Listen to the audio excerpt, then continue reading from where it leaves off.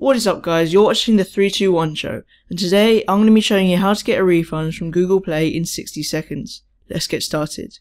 First, you want to make sure that you purchased the app or game in the last 15 minutes. If it's been longer than that, you'll need to send an email to either the developer or Google, but you should still be able to get a refund. Anyway, after that you need to either navigate to the Google Play website or the mobile app. If you're on the website, click on the small settings button, My Orders, and then look for the app you want to refund. Next, click on the 3 small dots by the app and report a problem. From the drop-down menu, click on Request a Refund. This window will pop up with some T's and C's. At the bottom, you need to provide a reason for the refund. Just say something like, I accidentally bought this app, or I no longer need it. Then submit it and you'll get your refund in less than 24 hours. If you're on the app, it's much simpler. You only need to open the app, click on My Apps by sliding open the menu on the left, and then choose the app you want to refund. There should be a refund button which you need to click and then confirm.